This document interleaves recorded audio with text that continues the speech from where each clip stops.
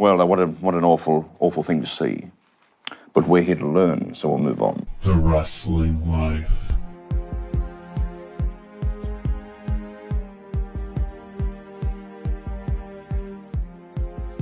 Hey everybody, it's The Wrestling Life. It's episode 364, and it's the second week of February of 2024. I'm Ethan. And I'm Liam. Liam, we have so much to talk about this week. And really especially this week, because we're recording a little bit later than usual. So many things we cannot talk about on the first and only wrestling podcast. We are not going to get into the 1999 WCW I watched today. I'm not going to do that. There's plenty of other news. Mainly, Cody Rhodes is wrestling Roman Reigns at WrestleMania, and The Rock appears to have turned heel and joined forces with Roman Reigns as part of the Bloodline. WWE had their WrestleMania kickoff event on Thursday night in Las Vegas. All the sports media in the world is there for the Super Bowl, and they booked the T-Mobile Arena, and they let fans in for free, and they let some media people in, and they had a raucous, wonderful variety show that it really raised a lot of questions about WrestleMania, and then after it ended, they answered one of them, sort of.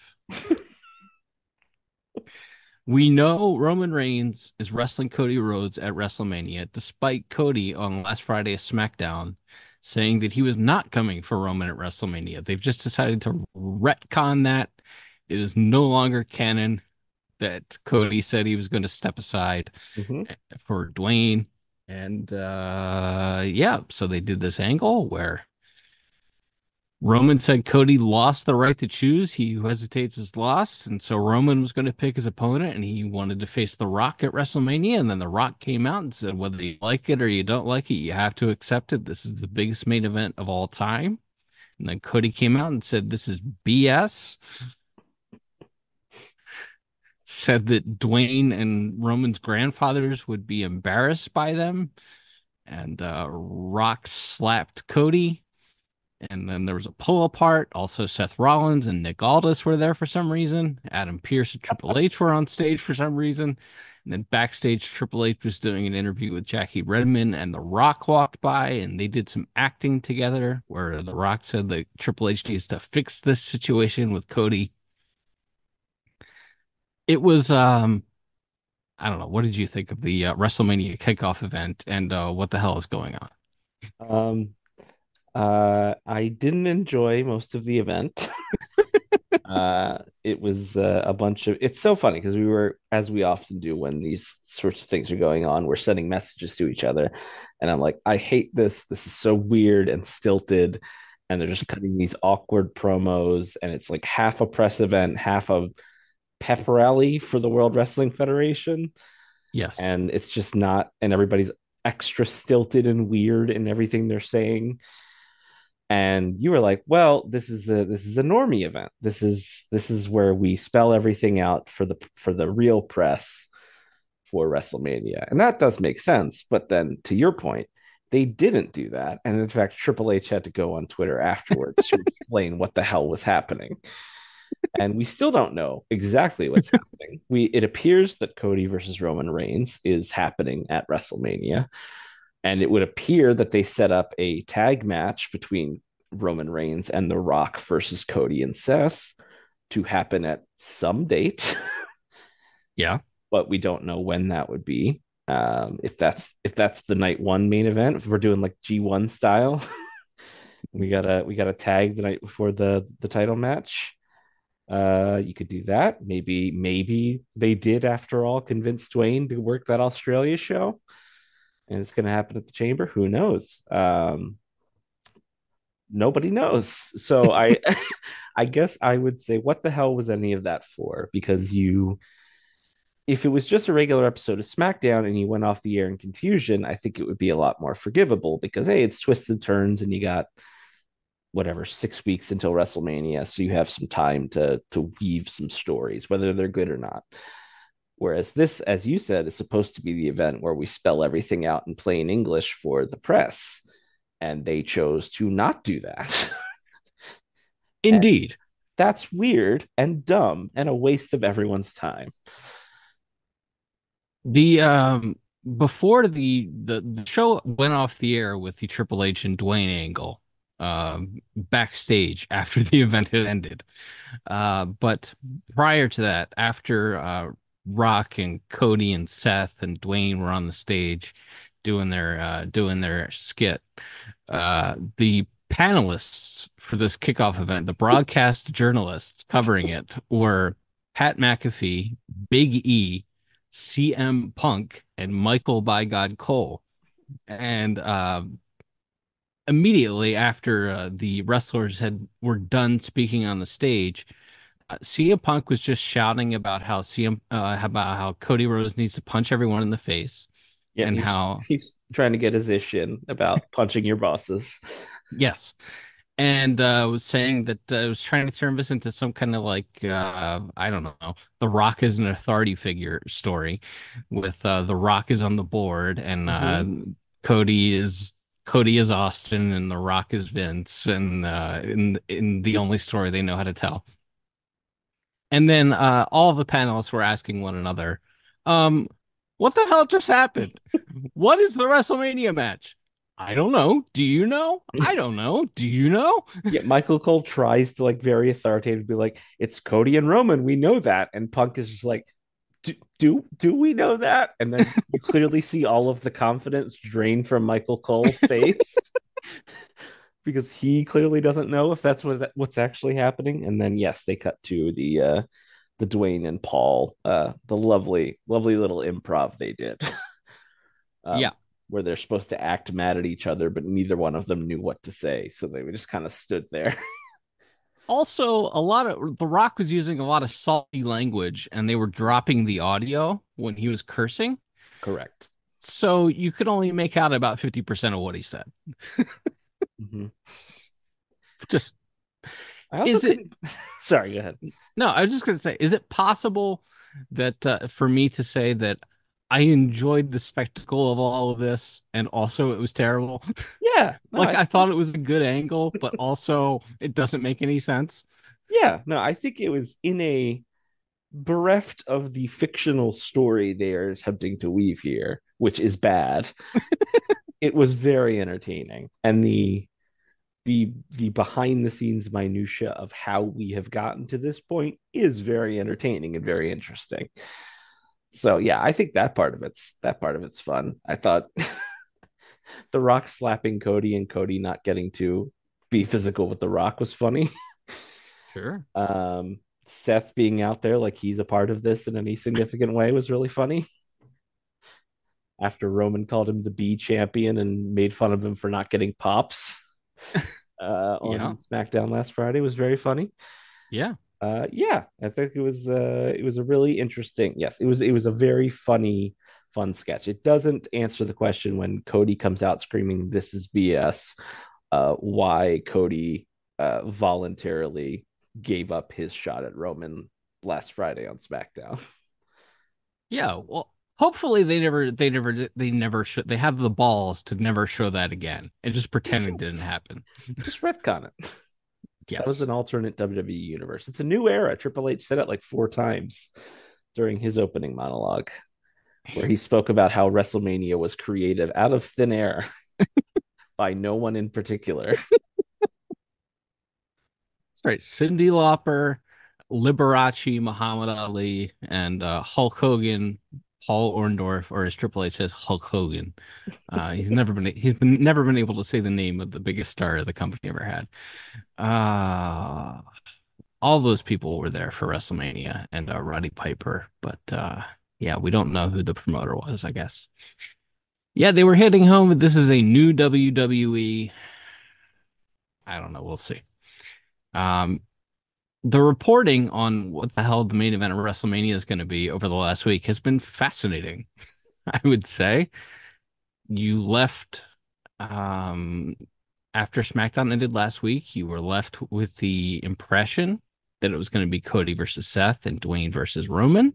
And then various outlets reported, well, this was part of the deal made back in early January when Dwayne agreed to join the board and agreed to be paid $30 million and agreed to be given the ownership of The Rock trademark. Mhm. This was all the plan. This has been the plan for over a month. And but then no one could explain why then The Rock didn't win the Royal Rumble or why Cody Rhodes specifically won the Royal Rumble. Mhm. No one can explain that. No one can explain that. And The Rock, this is the We Want Cody social media thing that happened on after Cody announced on SmackDown that he was going to step aside. Mhm. The the fans did Daniel Bryan 10 years later, and we're going to try to will Cody to the main event and turned on Dwayne. And then all of a sudden, here today, a week later, 6 days later, a week later, The Rock's a heel now, and Cody's back in the main event. Any idea what happened here? I don't have any clue. So, depending on who you ask, and again, you could ask the same person something on Friday. Certain reporters said one thing on Friday, and we're saying a different thing by Monday. Yes. So who's to say for sure? But my impression, looking from the outside in, I think Dwayne was pretty non-committal in those interviews after he joined the board about doing the match this year. I think the match was always in the cards for some time down the road. Yeah. But my impression is they were going to do Cody and Roman and Punk versus Seth, and then Punk got hurt, and they felt they needed more star power and to split the star power across the two nights. And then they realized very quickly that taking Cody away from Roman was not going to be received well. And so they pivoted pretty quickly, to their credit. It's better that they pivot now as opposed to being forced to do so in like 3 more weeks, I suppose. Like the Batista Orton thing. But um and then it seemed like there was a concerted effort to express, as you said, that this was somehow all in the cards since Dwayne originally came back. And I just don't know how you could watch the how Dwayne spoke tonight and the look on his face throughout the whole segment and think, yep, this guy was planning on on being a heel when he came back on that show and did that horrific segment with Jinder Mahal. This guy was always planning to be a heel. That seems a bit far fetched. I can see why WWE would like it to be said that that's the case, but I just don't see a scenario where Dwayne volunteered or pitched himself coming back and immediately turning heel. Just doesn't seem like something that he would do based on who I understand Dwayne to be as a person. He seems to exist to sell product, Mm-hmm. whether it be Under Armour t-shirts and shoes or earbuds or energy drinks Mm-hmm. or movies that he stars in. Mm-hmm. Dwayne is here to sell product. And I don't know how it benefits him to be a heel selling product. I Mm-hmm. don't know. So yeah, to your point, I think this all came about later. But Did you like when he put up the periodic table of Samoans? he gave a PowerPoint presentation during the kickoff event where, I mean, the graphic is very impressive. I just like you couldn't see it. I don't know. It wasn't the best forum to display that graphic of the Samoan wrestling dynasty family tree. Um, but I did like it. I mean, we can do I it. just I just thought it was great because he literally cues up Cody's music. He says that we are the only royal family in wrestling, and then they don't play Cody's music. He just walks out. That was odd. That was odd. I don't know, man. Uh, PW Insider also reported something last week that I reported first 9 months ago, and then also we talked about on this show last week that Brian Gewirtz is coming in, and he's going to be there at least to handle Dwayne's creative for a while. And TKO views him as a plan B if they ever have to jettison corporate officer number one, Paul Levesque. Yeah. Another scoop. Yep. You called it. Yeah. As always, one of us is always right. And yeah, it's and hey, like we said, Bruce is out with his shoulder injury. Yeah. So there's a seat at the table for Brian right away, and then he just moves over one to the top spot if and when Paul's card gets pulled. Along those lines, Vince McMahon is still under federal investigation. I think there's a grand jury investigating Vince McMahon. And in addition to the civil lawsuit against him, Mm-hmm. he is still under federal investigation. And it came out this week that Ari Emanuel asked Vince to resign, and Mark Shapiro as well. And he did pretty much right away. Um, and that decision was even above Nick Khan. And so the two head honchos at TKO wanted Vince out, and Vince acquiesced. Vince still owns like 10% of the stock, and so he can make some noise as far as if he were to dump all of that stock or something, it could hurt company value. But as far as decision making power, doing another coup to get himself back in, all of that appears to be off the table. But a federal investigation is still ongoing, and that's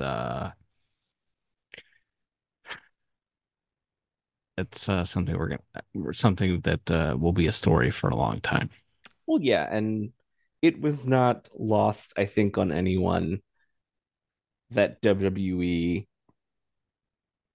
helping to put a megaphone on the Cody story was perhaps a bit of an astroturfing campaign to get WWE headlines into say what comes up when you Google certain names or company names to stop having Vince McMahon's horrific alleged sex crimes be the first thing that everyone is on everyone's lips when talking about the company. So yeah, I think they would that Hollywood Reporter article where they talked about that was there was a lot of lines about like they were shocked.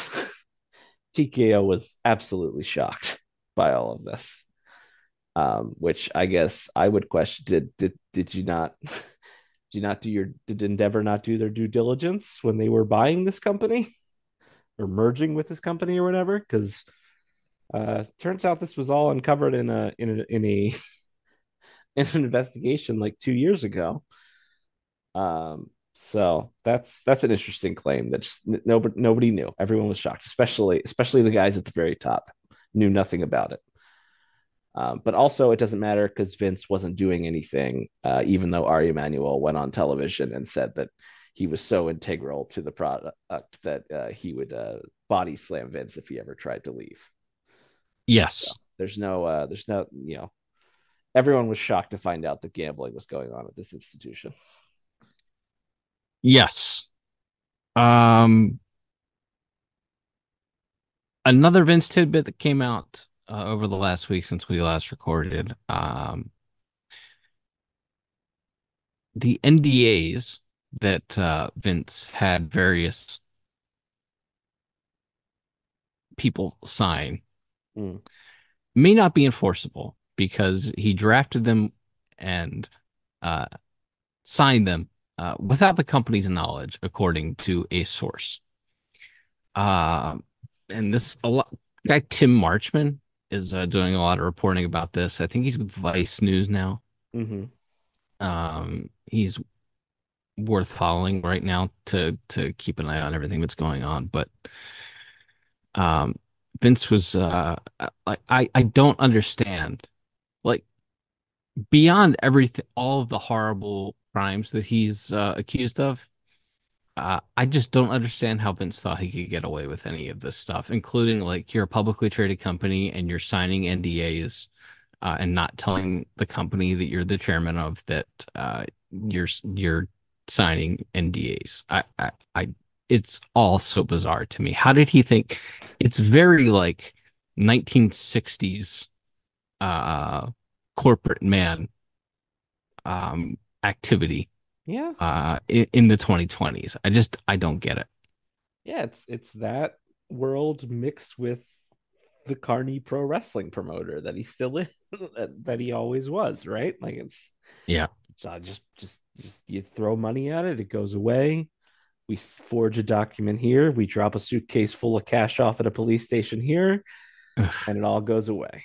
You know, like that's how a lot of this allegedly operated, and yeah, it seems like that was the mindset for him. And yeah, he and Johnny Ace's attorneys seemingly being at odds seems like a bad sign for Vince's overall prospects. Like who knows what'll happen in the civil case, but again, as we said, there's also a what appears to be a federal grand jury investigation into him. So um yeah, looks like and that's probably the best thing. A lot of people pointed this out, but it's like the good news is no matter what WWE may try to put into the news cycle to distract, that the feds I don't think care who is or isn't main eventing WrestleMania. So That is true. Uh yeah, Johnny Ace is trying to turn himself state's evidence here mhm, by saying he having his lawyer go public and say that WWE knew that Ashley Massaro um alleged that she was raped on a USO tour. mhm, And WWE denied that when that story came out after she passed away. mhm, And Laurinaitis says, nope, they knew. And in the article that I'm reading about this, there's no specific mention of like of Laurinaitis being at the meeting where this the McMahon allegedly pressured um uh Ashley Massaro to keep this quiet. mhm, Um, there's no indication in the article that I'm reading that Laurinaitis was part of or Laurinaitis is not claiming that he was part of the cover up, but he is claiming that that the company did know and that yeah. So all that's terrible. All that is absolutely terrible. yeah, and you it just again, who knows what will or won't come out, who did or didn't sign NDAs, and whether those NDAs are going to hold up. But yeah, it feels like there's probably more stories like that out there. So it's rough, and I don't think anybody. And I think I know that the Vice reporter did also mention like whatever you think of John Laurinaitis, everything in that article is also being corroborated by a doctor who no longer works for WWE. So there is a second source on all of these claims beyond just John Laurinaitis' lawyer. So Specifically as it relates to Ashley Massaro. As correct. right. Yeah. So you know, this stuff isn't going away, and more details are likely to come out. Again, who knows how far the civil trial will go. But yeah, more stuff's going to come out, and hopefully, again, it was very clear going back to that press conference. The whole idea that the company wants is the bad apple is gone and everything is perfect and sunshine now. And I think we all know that's not the case. So we'll see. We'll Yeah. see if there's enough heat to make anyone else hit the road as we go forward. Yep. Let's see.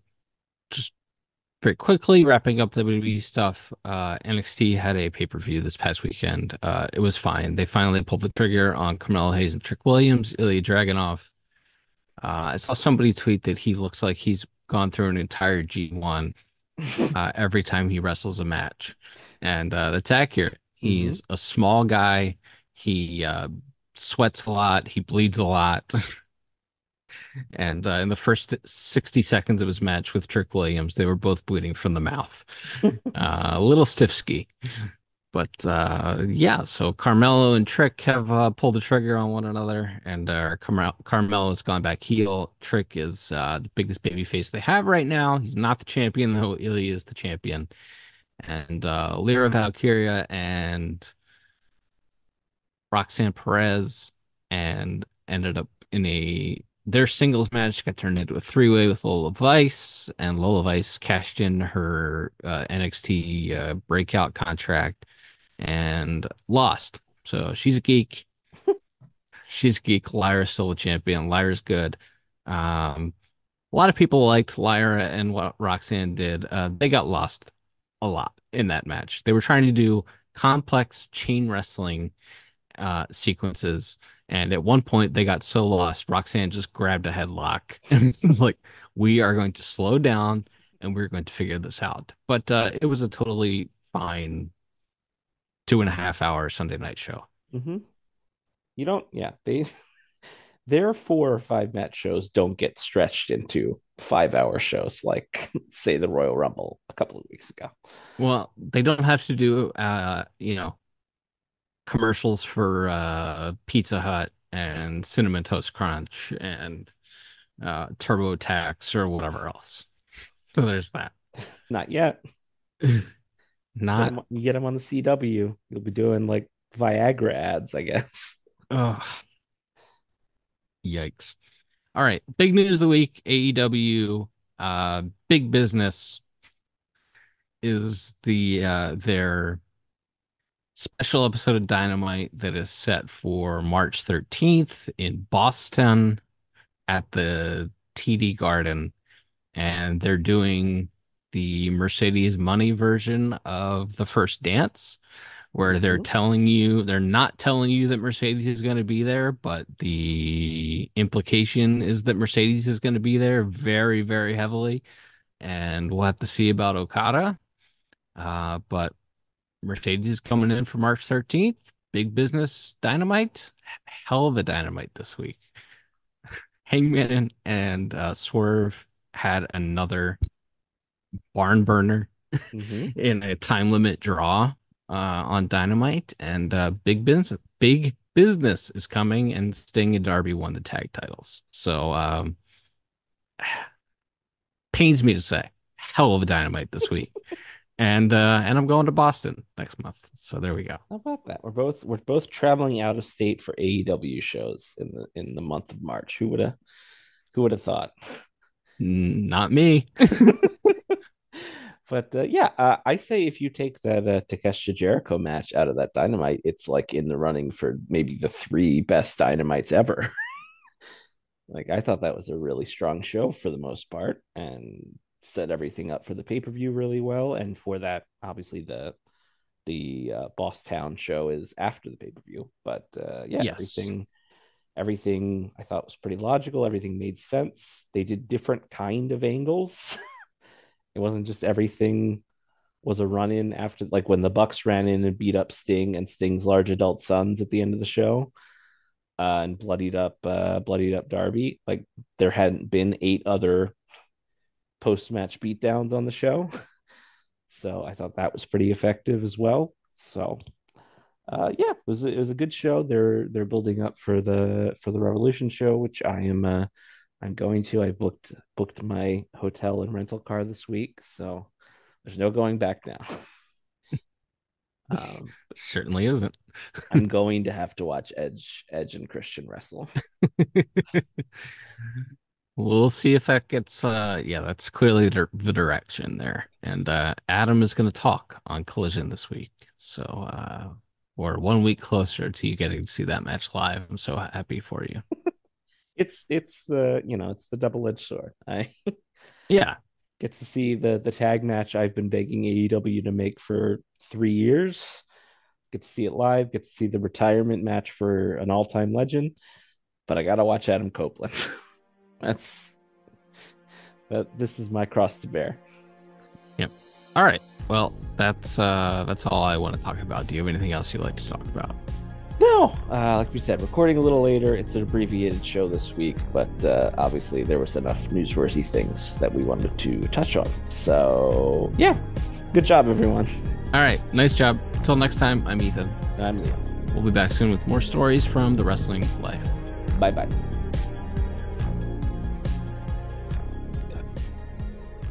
Thanks for listening. Don't forget to leave us a 5-star review on Apple Podcasts. Now, here are this week's bonus features.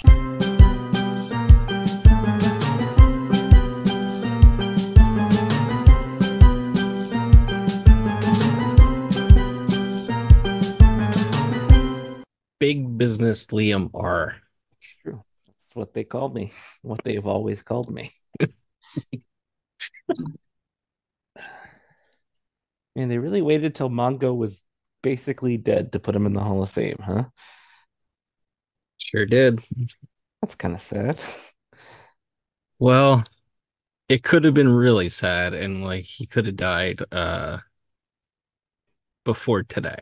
I So suppose. at least he got to be alive for it.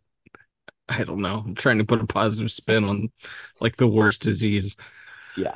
Slowly kills you from the inside while your brain is still alive. Yeah. Unless he gets to be in the NFL Hall of Fame, which, like all Hall of Fames, is dumb. Just thinking about that, they just announced the Hall of Famers here on the NFL Honors Show, and me, a Denver Bronco fan for the first 16 years of my life, Mm-hmm. 15 years of my life, they're putting a Broncos linebacker I've never heard of in the Hall of Fame this year. Also a kick returner, Hmm. Oh, Devin Devin has. Devin Hester, and Andre Johnson, a good wide receiver who played on a lot of terrible Texans teams.